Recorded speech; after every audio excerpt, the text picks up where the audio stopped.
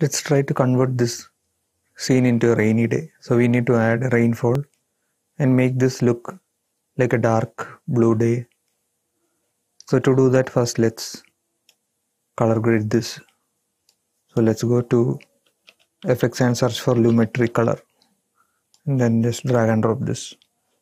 And under this basic correction, you can change this temperature of this scene. So let's make it like a blue day, and just turn down this exposure, like make it a bit dark. So now it looks like it's like a dark rainy day.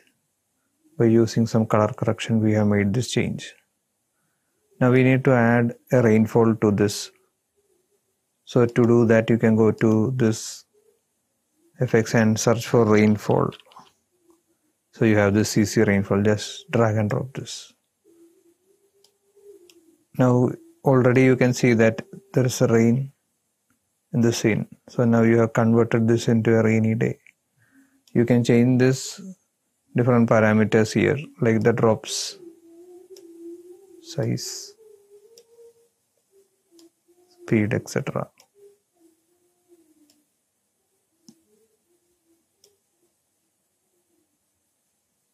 So just play around these parameters until it looks like it's natural.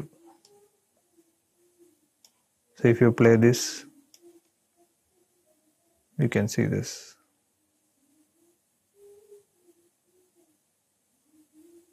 So it will take some time to render this.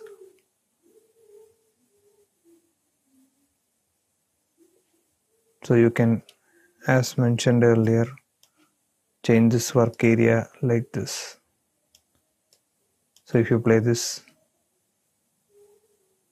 you have converted that footage into a rainy day.